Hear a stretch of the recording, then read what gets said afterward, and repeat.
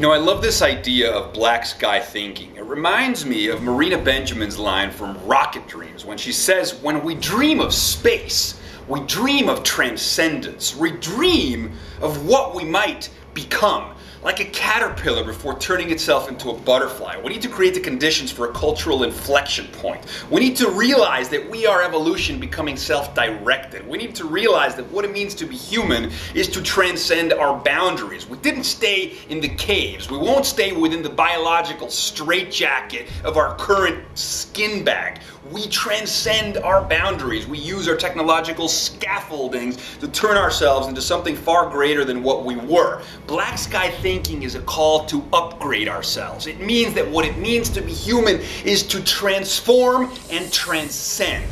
That's what really turns me on about this notion of black sky thinking, and that's why I think it's worth celebrating.